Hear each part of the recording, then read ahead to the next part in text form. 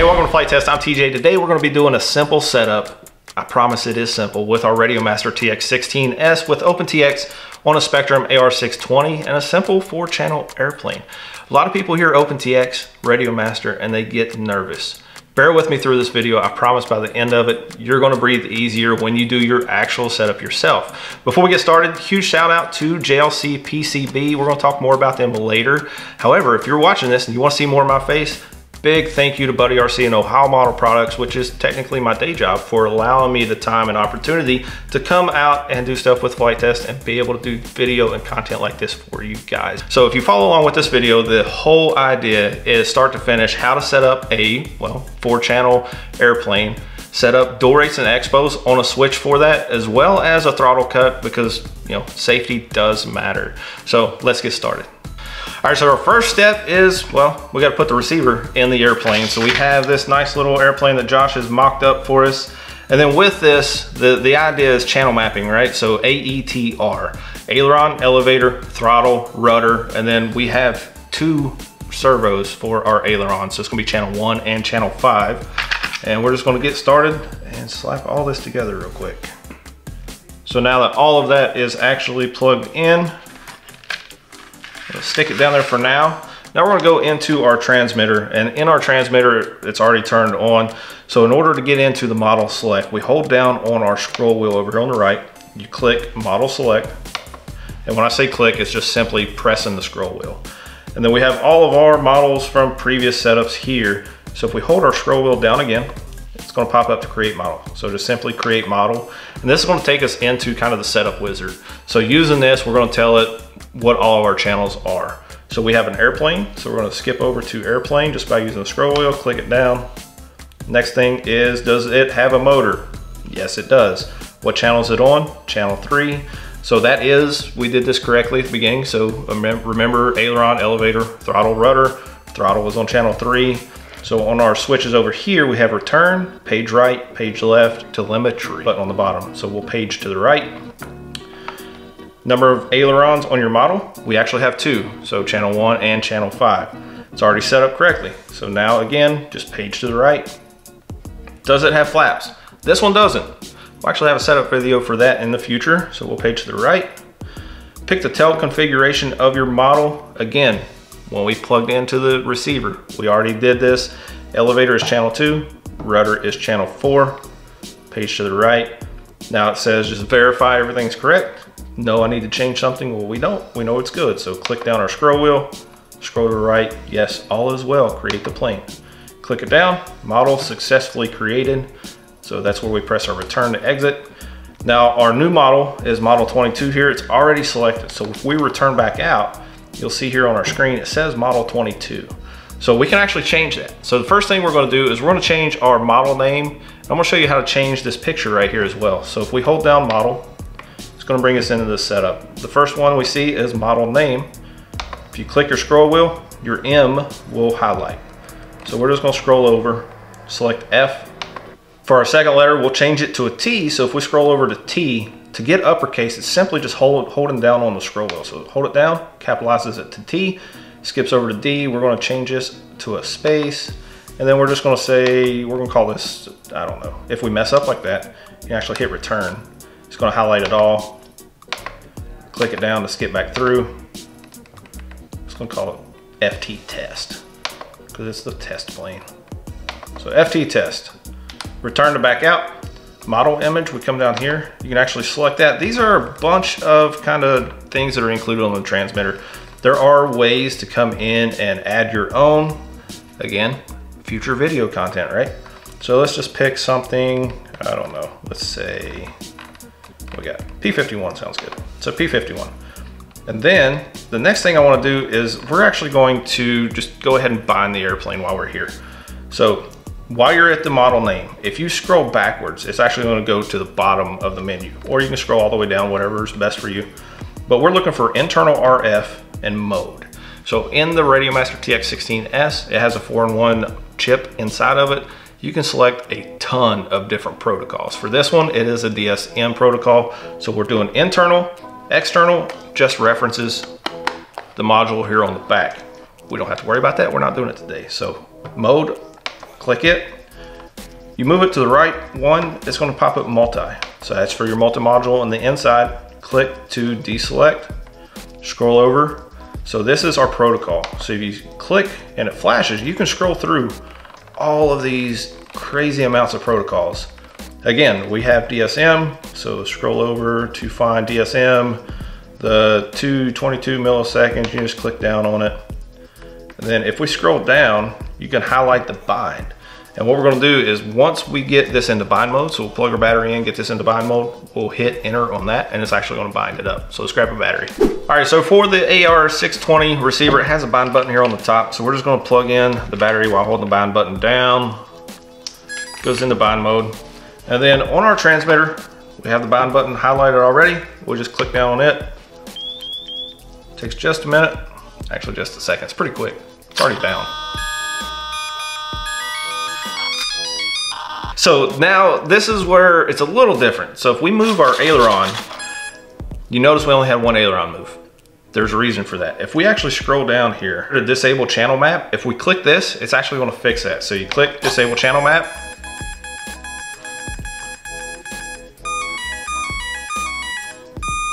It's loud. It resets. Now, both of our ailerons are actually moving. However, you notice they're not moving correctly. So the next thing we're going to do is actually fix that issue before we do anything else. So now if you hit your page over button, we're going to page over until we find mixes. This is the only time we're going to do anything in the mixes channel. We're going to scroll down, highlight the -100, hold down on our scroll wheel, click edit, come down to -100, and we're actually just going to scroll over and change this to +100. So highlight it, click it, scroll, change this to 100%, click it, we can return back out. And now if we do our aileron, it's moving correctly, don't have to reverse anything, that's beautiful. Check our other Flite services. So ailerons are good, elevator's perfect, rudder's backwards. So how do we fix that? So back on our transmitter, if we hit page, we're looking for this menu right here. It says outputs. And if you're not sure what channel it is, I mean, we know it's channel 4, right? Because we put it in ourselves. If you move that stick, you see the little arrow right there, how that arrow moves? That's the channel. So we'll scroll down to channel 4, click it one time, it highlights. And if you just scroll over to this arrow here, if you click down one time, now, simple. It's reversed, that's done. So perfect, that's cool. Next thing I wanna do, you notice how our motor keeps spinning every time I barely blip this throttle? I don't want that to spin while we're setting anything up. So I want to put a throttle cut. So if we actually push the page button over to special functions, this is where we're going to put a throttle cut. I like to do it on our SF switch up here. It's just a 2-position switch. If it's pulled towards me, I want the airplane to be activated. If it's pushed away, I want the motor to be disabled. And that's just purely personal preference. You set it up however you want. So special functions, SF1, click down on it. It highlights over here. Click down, it starts flashing. Flip the switch that you want to select. So SF pushed away, I want it to be throttle cut. I don't want the motor to spin. So that's flashing, push down again. We're gonna override, so leave that alone. So override channel 3. And we want that to be -100. So to click the 0, scroll all the way to the left, -100, and then this little checkbox over here on the edge, that needs to be checked. So now, you notice no throttle, and that's when the switch is pushed away. We'll bring it up a little bit, pull the switch towards us. Motor spins, now we have an active throttle cut. We're gonna take it one step further and put a sound with that switch too. So hit return. Go down to SF2, click it, same thing, click this. So I pulled the switch towards me, you see it's SF down, push it away again, now we're SF up. Click it, scroll over, we're gonna change override. Just scroll that over until we find play track. So push the button again, scroll over. This is where you're actually gonna tell it what you want it to say. These are a bunch of different sounds that are included on the transmitter. We want it to say engine off. Push that down, and then this 1X just means it's gonna say it one time whenever we hit the switch, and that's all. So you can return out of that. Just test it real quick, pull it towards us, nothing happens. Throttle does work, push it away, tells us our engine is off. So throttle cut, done. Next thing we're gonna do is actually dual rates and expos. So our page, we're gonna page back. All this is gonna be done on our input screen. So go down to aileron. Actually, don't go down, it was already selected, right? So we need 3 different sets. I know Josh specifically, he does 100%, 30% expo, 70%, 30% expo, and then 65 and 40. So we're gonna set up 3 different modes, and it's all gonna be on one switch. And we're gonna set that all up on our SC switch. So up is high rates, mid is middle, mid rates, and then down is low rates. So this one is a few step process. With OpenTX, there's a million different ways you can do this. You can hook this up to your computer, do it all through the OpenTX companion, send it to your transmitter. You can do it through logical functions, things like that. I prefer ways that are simple for me and they work. That's exactly what we're doing. So inputs tab, aileron, we're gonna set this one up first. If you hold down, we go into edit. So like we said, our high rate is 100% weight, expo is 30%. So come down here, change this to 30%. You notice our curve is moving. Now we need to set this on that switch. So come down to switch. We're gonna select it. While it's flashing, simply pick the switch you want. So if we want on SD, pick SD, whichever one. So we're gonna do SC, we're gonna switch this all the way up. And you notice how it says SC up? Perfect. Hit return again, and return the 3rd time. Now we can see here at the top, it's 100%, expo is 30%, when SC is up. If I move this off of SC, or SC up, you notice how it deselects. So now, we actually don't have aileron movement because it's not on anything. If we go back up to SC, ailerons move again. So we need to put 2 more times for this. So hold down on the 100%, insert after, and then say we're gonna come down to weight, change this to 70, expo 30, switch. Now this is our mid rate, so we're gonna take our SC, move it down 1 notch, SC minus is just middle selection on the switch. Select down, we're gonna return again. Now 1 more time, so hold down, insert after, 65 on our weight, expo 40, and then switch SC down. So now we'll reverse all the way back out. Now you can see here we have 65% weight, 40% expo, SC down, 70% 30, SC mid, 100% 30, SC up.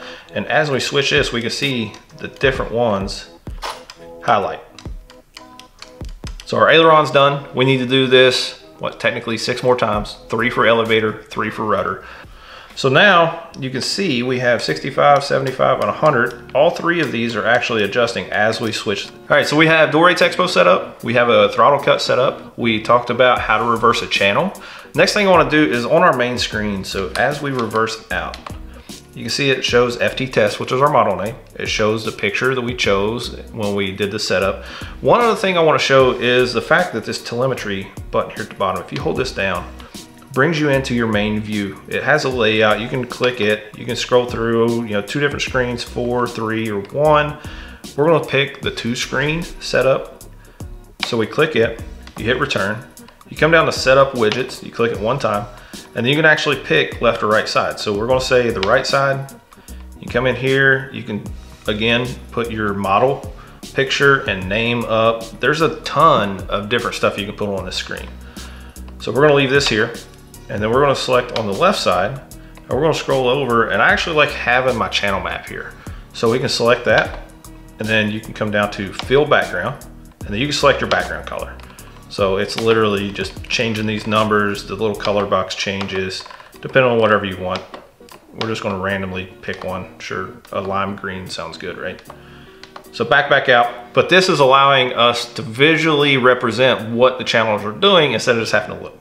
So if you look, channel 3 isn't moving. Why is channel 3 not moving? That's throttle cut. So we pull our throttle. Now you see channel 3 moves. You have your aileron, channel 1 and channel 5. Why is that? Well, you got aileron in channel 1 and channel 5. Same thing for elevator, rudder. But the cool thing is let's hold our rudder all the way to the right. You can see 100%. As we pull our dual rates and expos, now it's at 70. Now it's at 65. So this is a very simple way to verify 100% that our dual rates and expos are actually working. So having that on my screen is always a good thing for me. So one thing about OpenTX is it can be intimidating, but the key to remember is it is as complex or as simple as you want to make it. All right, I'm gonna hog the moment here. TJ, this is awesome. Right. Very cool. So TJ's gonna be working with us here. He's gonna be taking you through the Radio Master protocols, the functionality, things like that. So thank you for doing that. Yeah, there's a lot to it. A lot to it, but also it just seems like it's pretty well thought out and pretty versatile. Also, a huge thanks to our tech channel partner, JLCPCB, for making content like this possible. If you guys have a PCB board design that you wanna see made reality, check out JLCPCB, and also check out our tutorials where we're showing you how step-by-step how to make your own PCB board from design to completion. All right, I gotta get out of here. Thanks, Josh. So leave us a comment down below. Let us know what you want to see. I know what I want to show you. And subscribe if you're not, and we'll catch you on the next one. Bye.